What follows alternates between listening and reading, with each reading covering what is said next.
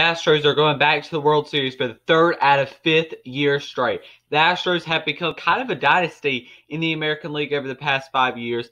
And yeah, that's what I'm going to talk about in today's video, the Astros going back to the World Series. Hopefully I can make a video about the Braves going back to the World Series later today, or going back to the World Series, going to the World Series later today. So yeah, if you enjoyed this video, make sure you leave a like, subscribe to the channel, and turn notifications, because 85% of you that watch these videos are not subscribed. So I'm going to need you to hit that subscribe button, turn notifications, and leave a like. It helps out the channel a ton. And for the like, it helps the YouTube algorithm. The YouTube algorithm likes the like button so much you don't even know how much a like helps. Alright, let's go ahead and get to this video. So the Astros get a lot of trash talk in the media state because of their trash can banging back in 2017. And that's definitely fair that they get all the trash talk that they do.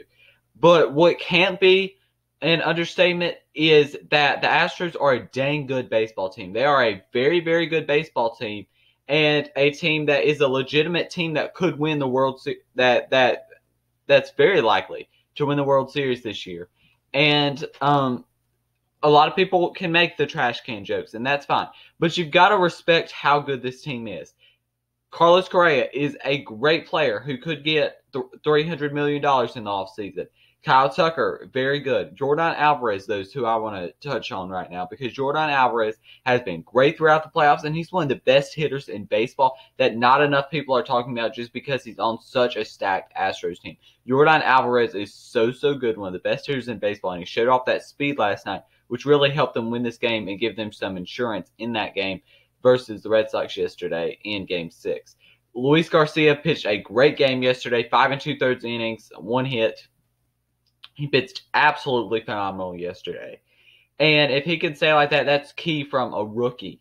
And this rotation's so good. You've got Lance McCullers, Framer Valdez, Luis Garcia.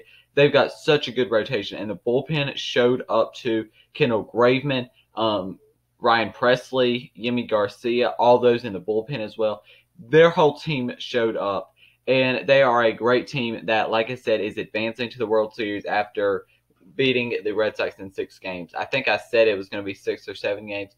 But for the Boston Red Sox, now you look ahead to next season, and the best and the worst thing for them was their hitting, which is not good. Because with the Red Sox, their hitting is what leads this team. Bogarts, Devers, Kyle Schwarber, Alex Verdugo, all of them really lead this team. They don't have the greatest pitching in the world at all.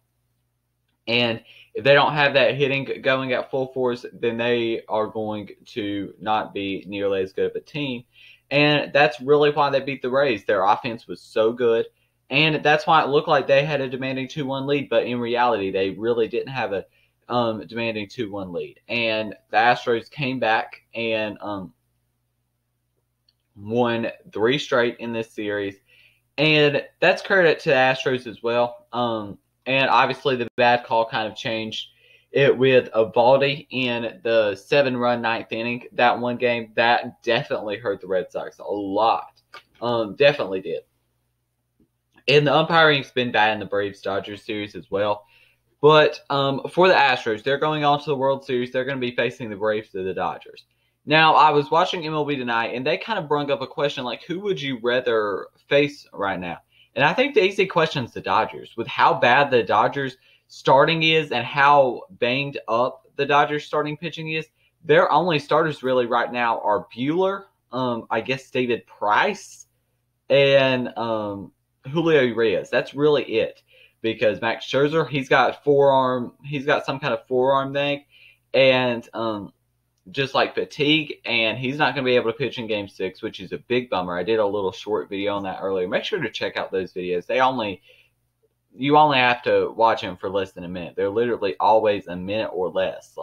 There's no reason not to watch those. But I think it's easily the Dodgers, because the Dodgers obviously are coming back from a steep hill, being down 3-2, and having another bullpen game in Game 6, which is a big bummer.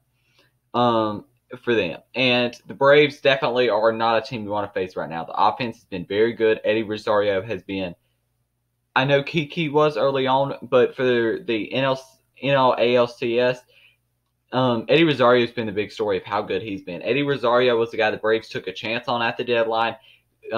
They got him from Cleveland. Cleveland signed him to a 1-year prove-it deal in the offseason. And they gave up absolutely nothing. They gave up Pablo Sandoval, who was immediately released. Just released from the team. The Cleveland baseball team got finessed. And the Braves revamped their whole outfield at the deadline, getting Jack Peterson, Jorge Soler, who have both been great for this team.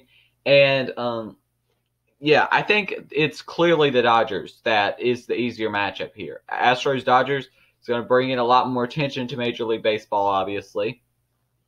But, yeah, so for the Astros, they've had a great season. And obviously, I predicted the Rays to win the World Series, but that wasn't